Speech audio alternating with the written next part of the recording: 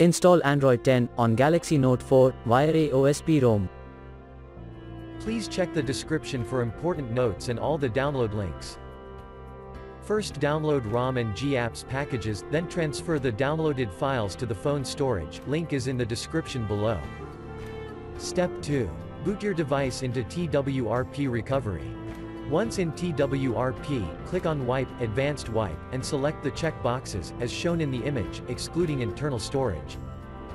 Step 4. Swipe the button to wipe the device. Step 5. Go back to the recovery main screen, and tap on the Install button. Step 6. Navigate to the storage, and select the ROM ZIP file. Step 7. Finally, swipe the button on the screen, to install ROM file. Step 8. Flash the GApps zip package, in the same manner. Step 9. After GApps flashing completes, select Wipe Cache and dalvik from bottom left side of screen, and swipe to wipe. Step 10. When the flashing process is complete, hit Reboot System. That's it, you have successfully installed the ROM on your device.